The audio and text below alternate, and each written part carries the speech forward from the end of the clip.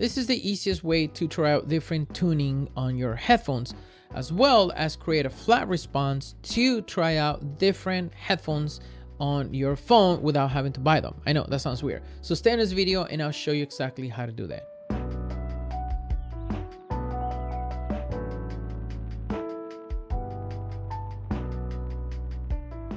All right, friends, welcome to this video, and I'm going to show you how to correct your headphones to try out different headphones or try different tunings in your headphones. So let's jump into my phone. All right, friends, so I'll be using an old phone. This is a Samsung S8 and S10e, and these are one of my good headphones, my CCA C16s. These are not like great headphones that need correction, but I'm going to use them to show you how to correct and try different audio tuning to your headphones to find some of the best tuning other than the one that you have to hear music, to test your mixes, something a little bit more analytical or more fun, and also a way to try out other headphones, right, using your in-ears, so you can check out if buying a pair of headphones might be worth it. Okay, so first things first, we're gonna need an application. It's called Wavelet. It's a Wavelet equalizer, and we're going to use that. You can download it and open it. It's free. And basically what you have is an auto, it's tuned by Auto EQ. What's in relationship with Auto EQ, a website that I use to find correction for headphones. If you see my other videos, you see that I like that application a lot. So once you turn it on, it's gonna give you either a graphic equalizer. Well, first of all, we gotta connect our headphones because it doesn't read anything so far. There it is. We connect our headphones, and then it tells you the Auto EQ. So this is the one that we're going to be using the most. Okay, so once you have it and you install it, if you go in there, it will give you auto correction. As you can see, these are 4 different headphones, but that's what you're trying to do. You're trying to find a correction or something more better than the tuning you have in your headphones. These are very hard V shape. Even though they're very smooth, I really like the V shape, but it's not great to test music or to test other IEMs because of the frequency response. So how do we do that? All right, so we're gonna go into the internet, and you're gonna find a website called Auto EQ. Here is where you're gonna look for your headphones. In this case, I'm gonna write CCA C10 C16. There they are, and it's gonna give me a frequency response. You can't see it. Let's fix this in a second. Here are my CCA C16, and if I show you the target that I'm trying to do, EQ, so that's the black one is the target that my headphones have. You can see it has a very big dip on 500 K all the way to 1K. So that's a very hard V shape. I don't know if you can see it well, but that frequency response is very weird and it's not pleasant. If you see the blue curve, that is an ideal Harman curve. So that is a great impulse response to hear. But you want to try different ones first. So if you want to correct your headphones, you can download that one. But they have different ones. They have critical 711 Harman curve over ear, and you can try that one out. Or, which I also like for my headphones, you can use diffuse field, which is one of the ones I use the most. I like this for very clinical or analytical purposes. When I'm hearing a down mix or I'm hearing other people's music, that's the one I use because it's very similar to the Audeze MM500 or close to the Viento, the edition Viento IEM, which is a $1,500 headphone. IEMs, I'm sorry. Then I can neutralize it, use a flat response, which that's the ones we are going to be using. And you have different ones. You have Harman curve from 2019. It's different, a little more tilted to more bass than the first Harman curve. Then you got 2.3 in-ear or IDQ in-ear, and then you have 2.3 2019 in-ear.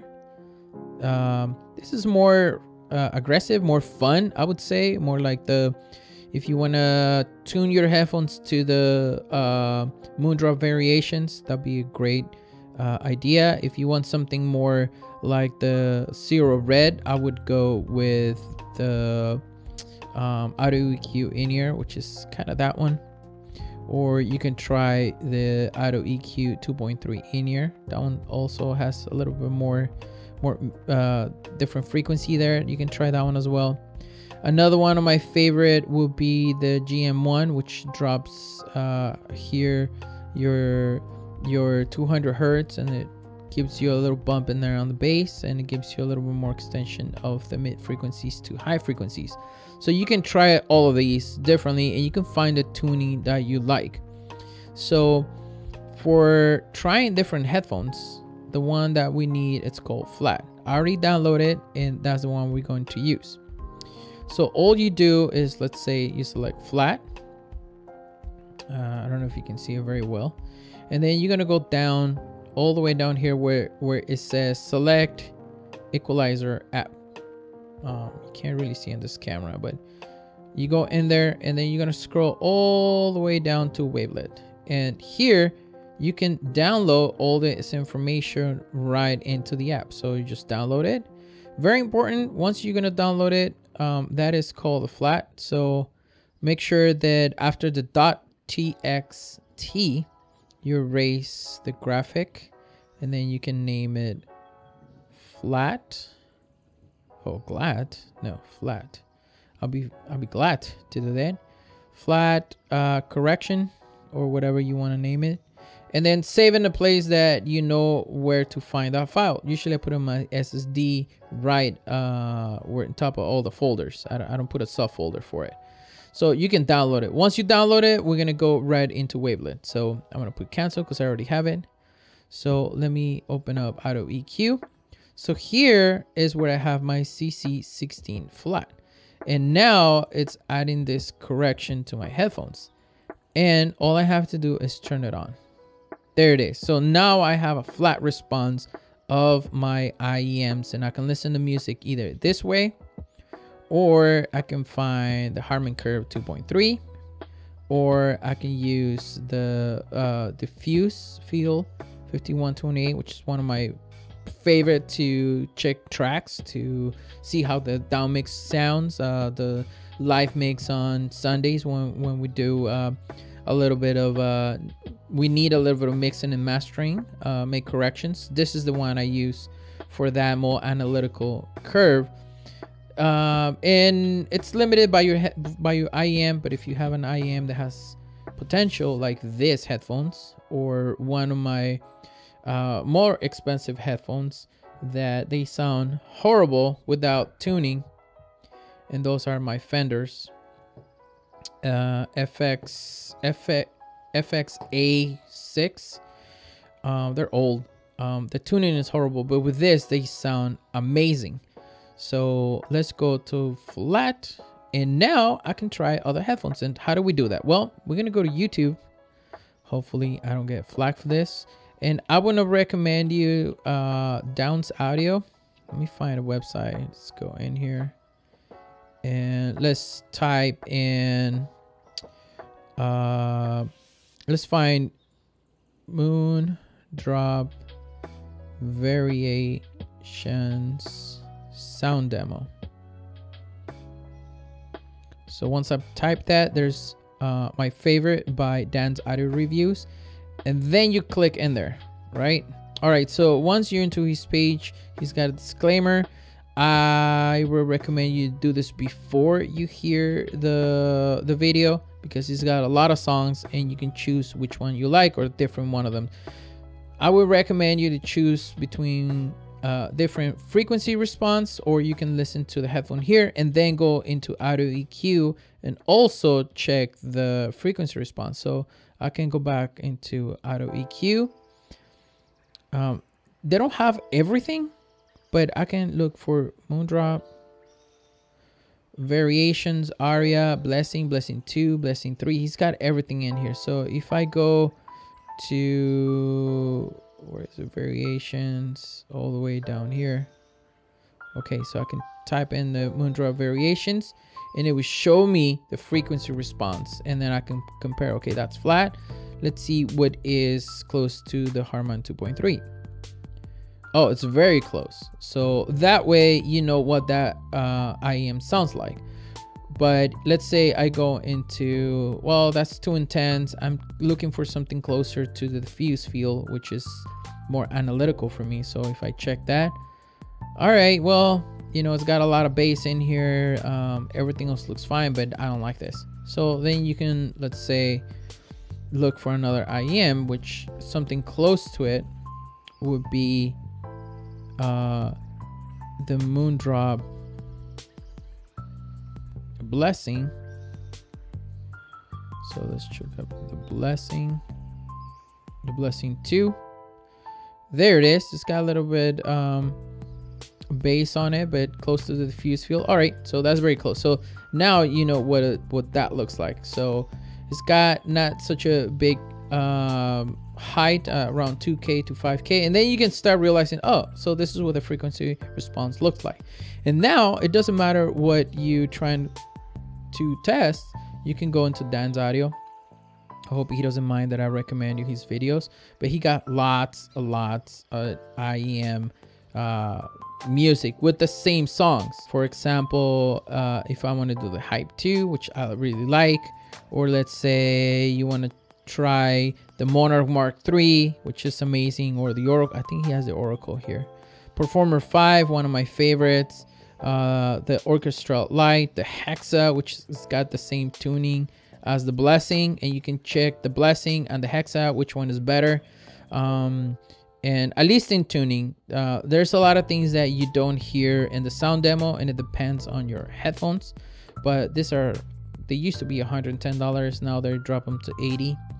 But you can get something even cheaper, like the Tansu One Ear, or here the Truth Ear Hola, which is another Truth Ear headphone that I really like, or the Hexa. Let's say one of my favorite headphones that I also own are the Truth Ear Zero Red Collab. Let me put this down. And he's got a sound demo of those, so there they are. So if I have these, I find the correction for it, and then I just go in here and try to hear sound demo of anything.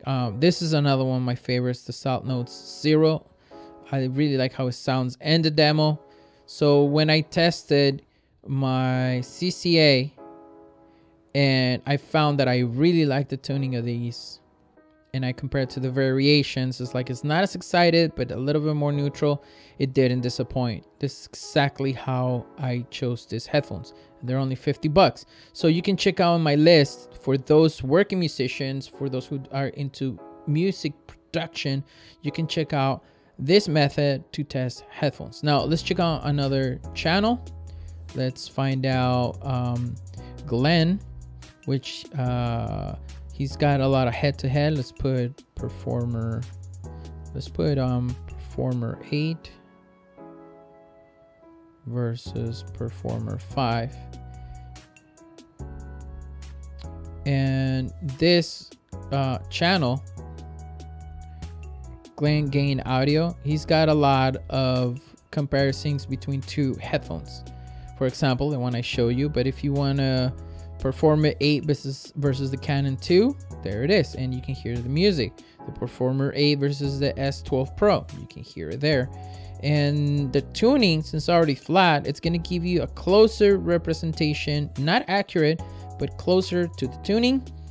And the technicalities are going to depend on your actual headphone. So technically, this one's a little bit better. I can hear a lot more things when it's flat than this one, but they're really close to each other. So once you get the headphone, you're going to realize, okay, it wasn't as bad as I thought it was. It's not going to be the same because it was different once I had it here, because I wasn't expecting to be so comfortable and so much better than I was listening to. So I'm a little bit skeptical. I don't want to say like, oh, it sounds better when it doesn't. Let's say you get something that you didn't like, but Using this method, I order the 1 year, and I order the Salnotes 0, the first gen, not the second one, and the Hexa. So here you can check a lot of headphones head to head. He's got the Blessing versus the Performer 5, the Blessing versus the Hexa. You can hear how close are they to each other. Let me see if I find it. So let's go in here and let's go Blessing 3 versus Hexa.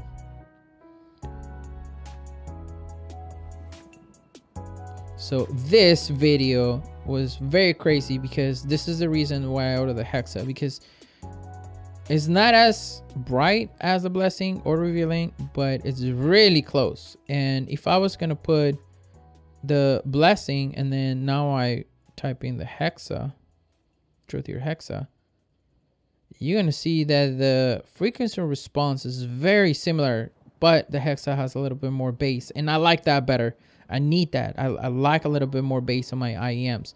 So instead of liking a Harman curve, I think I like the diffuse feel with a little bit bump in bass, or I don't know. I have to still to find out what I can call my tuning, but I like that one, diffuse feel with that tuning there, because if I go in here and I type in the MM 500 by Dizzy and I put the diffuse feel next to it, they are so similar, and that's a $1,500 headphone. So if I can get this tuning with a $50 headphone, there's a $15 headphone which is called Attention. It's in my page. Let me see. Let me look at my page. So if I look into my list, now you can compare them with the frequency responses because they're on the list, and you can see, okay, this and that. But if I put this one, the Touch Gym 0, okay, so let me go back to Auto EQ and type it in.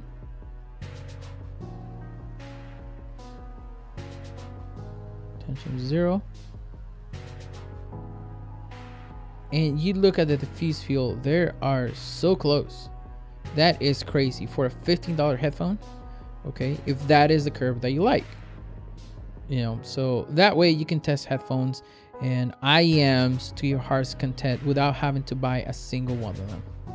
All right, friends, I hope that this video was helpful. Don't forget to subscribe to the channel. Leave a comment if you have one. If you have questions or suggestions, they are welcome. Don't forget to click the bell icon so YouTube lets you know every time we make more videos. And go check out the list. It looks like this. I have the prices, the graphs, for $25 all the way to $600 headphones. Some of the best. I'll be updating some of them, and I'll change the descriptions because I keep testing them, and you might have a better suggestion that I have in here. But the purpose of this list is to help musicians choose the right tuning for their headphones and compare it to how much money you need to invest. So there's very good options under 25, but if you got a little bit more cash and you have good solid $600, none of the ones in this area, $600, are going to disappoint. And they're more specific, and they do everything that you think these are doing good. They do it way better. All right, friends, God bless you. I'll see you in another video. Ciao.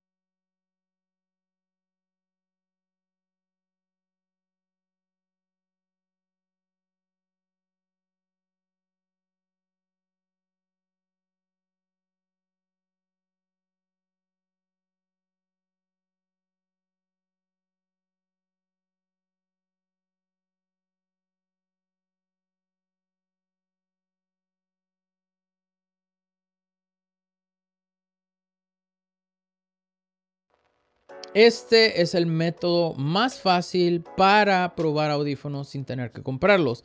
Aparte, de esta manera puedes encontrar el timbre que a ti te gusta para lo que necesitas, sobre todo si estás en producción de música o tocas en vivo. Así que quédate en este video.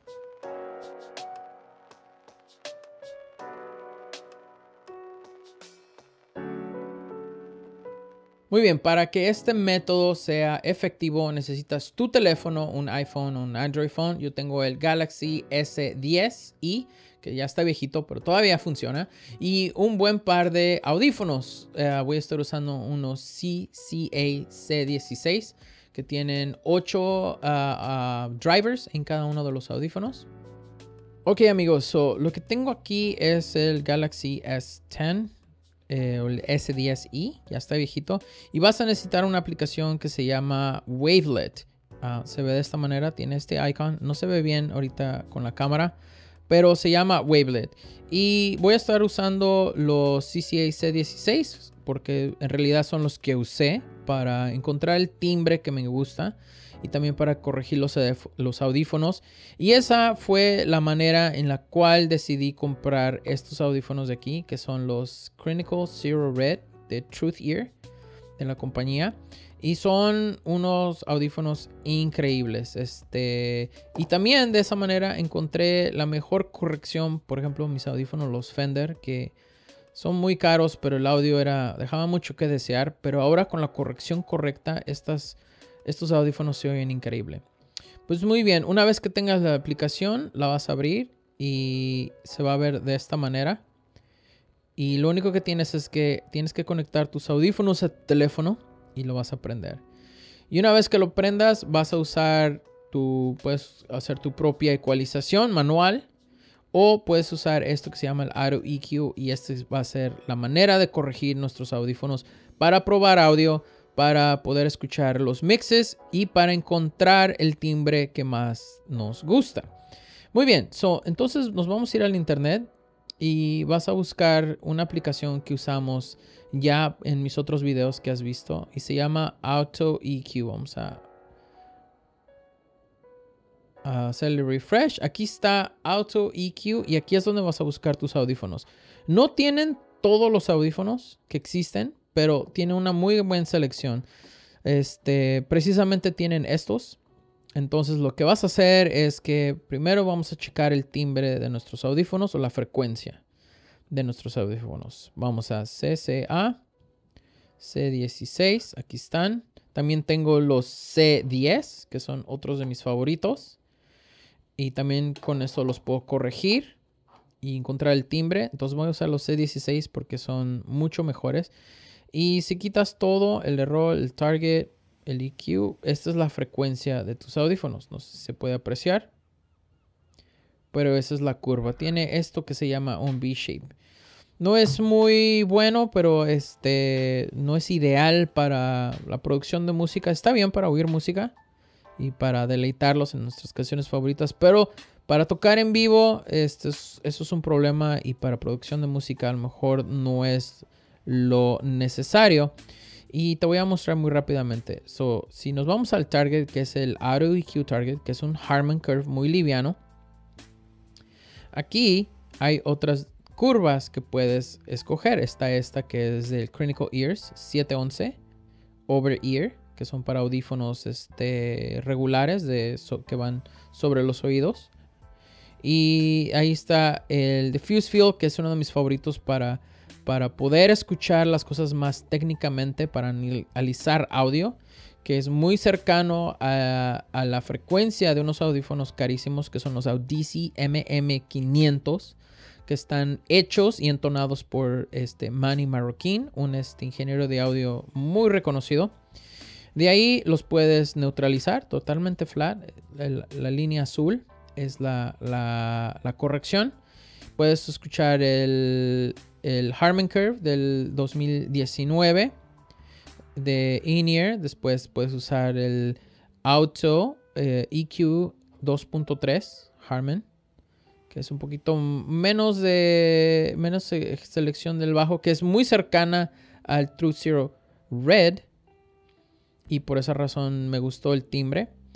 Pero lo esencial es de que las bajes todas, las que te gusten, y la que vamos a usar va a ser esta que es flat. Lo queremos neutral, no quiero que me añada nada y ni me quite, porque cuando escuche los auriculares que quiero probar, quiero que esa frecuencia sea la que pase a mis oídos y poder escuchar el timbre de estos audífonos, o por lo menos que me permita escuchar el timbre.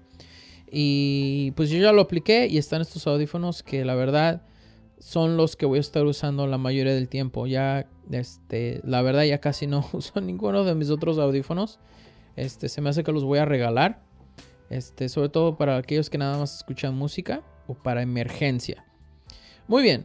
¿Cómo los vas a descargar? Te vas a ir hasta acá abajo. Y aquí donde dice selecciona el ecualizador o Select Equalizer App. Lo vas a abrir. Y te vas a ir hasta abajo. Y aquí vas a seleccionar Wavelet. Tiene muchas aplicaciones, pero esta es la que vamos a usar. Wavelet. Entonces ahí vas a descargar este archivo hasta acá abajo. Y cuando lo descargues, asegúrate que lo pones en un lugar donde lo puedas escoger. Y asegúrate que le cambias el nombre. Lo único que tienes que dejar en las letras es el punto .txt. Entonces Graphic EQ y aquí le puedo poner, lo puedo cambiar a Flat. Y nada más voy a dejar el C16. Y ahí ya lo descargas. Asegúrate que lo hagas para cada una de las versiones. Sobre todo para primero probar el timbre que te gusta. Y después para probar audífonos. Muy bien. O viceversa. Ponlo flat y ya cuando encuentres un audífono que te guste, checas la frecuencia y de esa manera buscas algo que sea similar. Ok, yo ya lo tengo, lo voy a cancelar. Y ahora lo que voy a hacer es de que me voy a ir aquí a Wavelet, Auto EQ. Y aquí tengo una selección. Tengo de los FXA6, que son mis Fender. Que son los Fender. Tengo el C10, que son estos, donde los uso con corrección para probarlos, y tengo estos que soy increíble con la corrección. Entonces aquí los puedo poner flat. Ok. Si le pongo aquí el diffuse field, esta es la corrección que hace los audífonos. Flat, aquí me los neutraliza. Si uso el Harman Curve 2.3, me da mucho más frecuencias bajas y me lo acomodo aquí. C16 GM1 Harman. Y creo que eso es todo lo que tengo aquí. Entonces, ya una vez teniendo esta respuesta, esta corrección flat, entonces ahora puedo ir a cualquier canal en YouTube. Te voy a recomendar varios. Entonces vamos aquí a YouTube. Y hay un canal, por ejemplo, uno que se llama Glenn Audio, donde él tiene vamos a poner aquí Glenn Audio. Espero que me deje usar su canal. Donde él tiene muchos videos donde tiene dos auriculares y los pone el versus, ¿no? Por ejemplo, tiene el que te mostré hace rato, que era el Blessing contra el Moondrop Hexa, que son muy similares en su frecuencia, en su timbre. A pesar de que el Blessing es mucho mejor audífono, por el precio, vale $320. Por menos de $100 puedes agarrar algo muy similar al Blessing. Y dices, pero ¿cómo es similar en timbre? Bueno, nos vamos a Auto EQ. Y aquí ponemos Blessing 2. No, es el 3. Blessing.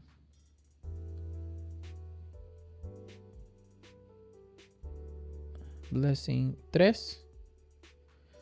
Ahí me da la frecuencia y lo único que vamos a hacer va a ser el diffuse field, porque es el que es más analítico, es el que uso para probar todo como referencia. Y puedes ver que tiene un poquito de bass y la frecuencia sigue muy similar. Ok, ahora vamos a buscar el hexa. Truth Your Hexa. Y ahí te das cuenta que es muy similar al Harman Curve, pero si lo pongo en el diffuse field, o sea, tiene más extensión de bajo, no es tan abierto, no tiene tantas frecuencias aquí, pero es muy similar el timbre. No van a estar exactos, ni aún los auriculares, los dos audífonos se oyen exactamente igual, pero es un timbre muy similar. Este es un poquito más cálido, más no tan definido en las frecuencias altas y medias, pero tiene un poquito más de extensión del bajo y sobre todo el sub bass. So, para mí, para tocar en vivo, yo preferiría pero si quiero algo más analítico y tocar en vivo, a lo mejor me voy para el Blessing, pero puedo empezar con esta frecuencia o puedo probarlo sin tener que gastar $300. Y pues gasté 100, puedo probar 2 más. Muy bien, so de ahí vamos aquí otra vez al internet. Puedes probar estos 2 audífonos. Tiene un sinnúmero de auriculares que tiene el Versus. Y algo muy interesante es de que también podemos ir, por ejemplo, vamos a ir a otro canal donde puedes encontrar audífonos. Vamos a ponerle ahí, por ejemplo, que es uno de mis favoritos, el Moondrop Blessing. Y este canal se llama Downs Audio Reviews. Espero que no le moleste que comparta su canal. Vamos a videos. Y aquí puedes probar muchos audífonos ya neutrales. Igual está el Blessing 2 Dust, que tiene una curva muy similar al Zero Red o al Variations, pero no con tanta energía. Está estos que son increíbles, el Tuno SA6 Ultra, que también está en la lista. Y este canal tuvo mucha influencia para poner audífonos que pueden servir para producción de música y para tocar en vivo. Aquí hay más, por ejemplo, si quieres probar el Monarch Mark III, increíble. Puedes probar el Tansu One Ear, que fue la influencia para conseguirlos. Aquí están.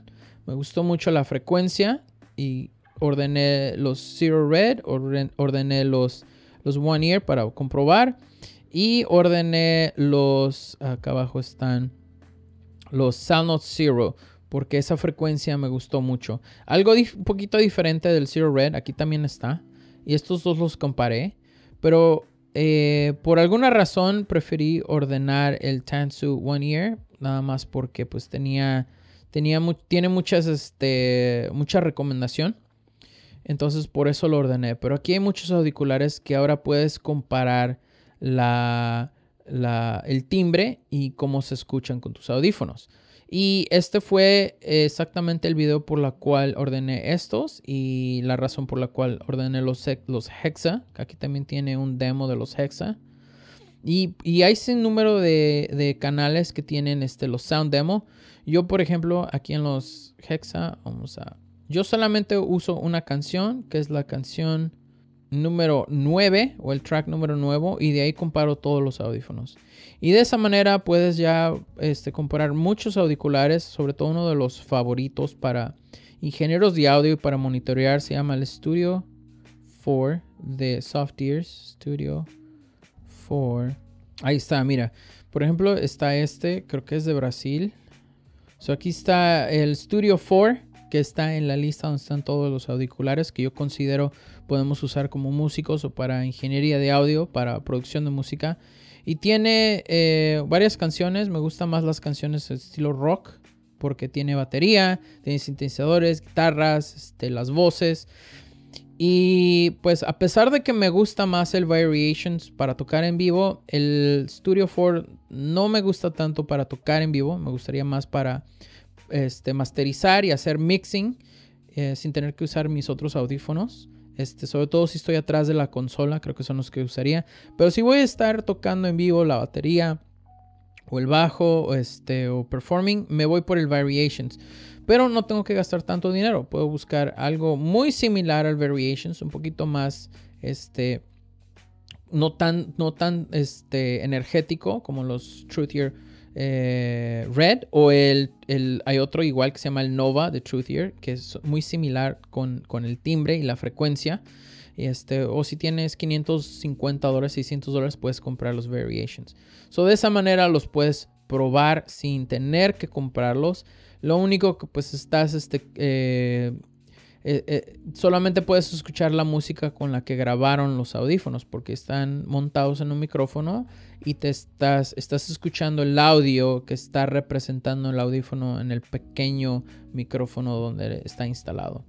Y de esa manera puedes probar cualquier auricular que tenga un sound demo. Y si pues no lo puedes probar, lo que puedes ir es aquí en Audio EQ.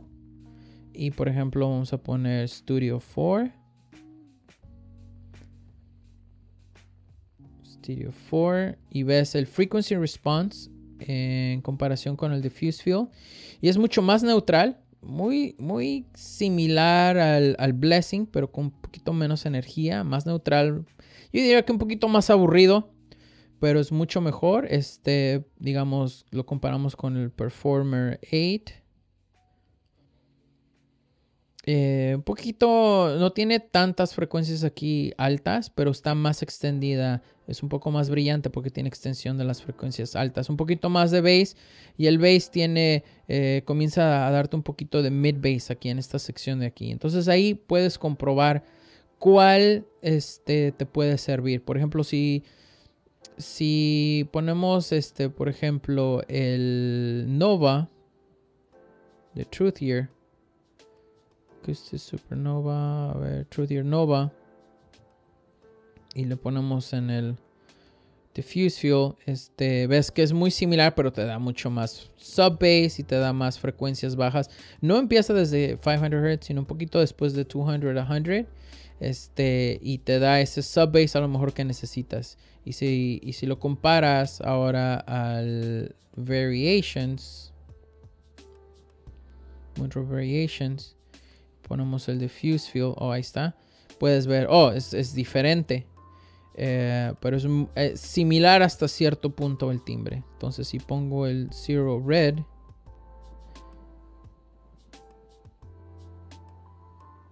Zero Crin, Zero 2, ¿dónde está? The Truthier. Ahí está, el Clinical Zero Red. Ok. So, ahí está la frecuencia de este auricular. No tiene tanta frecuencia como el Nova o el Variations. Pero ahí te puedes ver que es muy similar. Un poquito de Harman Curve. Si me cambio al In-Ears. Esta corrección está padre. Un poquito más de bajo. Y ahí te das cuenta cuál es la frecuencia que más te gusta. Para mí en lo personal, esta me encanta. Es la que más uso, sobre todo mis audífonos, mis ATX M40Xs. La que me gusta usar es esta, el Clinical Ears 711 Harman Over Ear desde 2018. Y también a veces aplico el Diffuse Field para ser un poquito más analítico. Y de esa manera puedes comparar auriculares como in-ears, audífonos. Muy bien, amigos, no se te olvide suscribirte al canal, deja tus comentarios si tienes una pregunta, si hay algún audífono que te gustaría probar. No se te olvide irte aquí a la lista que tengo, que va a estar en la descripción, donde puedes comparar muchos auriculares que yo considero, esta es mi opinión, que puedes usar para producción de música, tocar en vivo. Y te pueden ayudar a hacer mejor música sin tener que gastar mucho dinero. Yo pienso que $600 está todavía muy bien para algo profesional, sin tener que gastar más dinero que eso, porque hay muchos audífonos. Por ejemplo, si te comparo el Duno SA6 Mark II, la frecuencia, y ves aquí uno de los auriculares que son más caros. Es muy similar esa frecuencia al Oracle Monarch Mark II, que cuesta $1000. Con $500 ya tienes algo similar, o algo como el Viento, el Edition Viento, que tiene esa particularidad del diffuse field. No se puede ver bien ahí, pero si lo ves en la página vas a poder ver que la curva y el diffuse field son muy similares.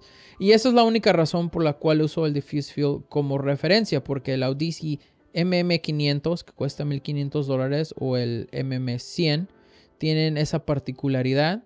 El Viento está ahí, y también muy similar en el Monarch Mark II, pero tiene un poquito más de frecuencias bajas. Y si ves, puedes comparar ahí audífonos que tienen ese mismo tipo de frecuencia, que se va a ver muy neutral, muy either cálido o brillante, o un poquito más de su bajo, pero sin ser un V-shape. Por ejemplo, como los CCA C16 tienen este V-shape que no es muy placentero. Lo voy a mover ahí para que se pueda más o menos ver. tiene ese drop ahí, no es muy usable para tocar en vivo. Así que amigos, cuídense, nos vemos hasta otro video y no se te olvide darle click a la campanita de YouTube para que te dejes saber cada vez que hacemos nuevos videos. Cuídense mucho y que Dios me los bendiga. Chao.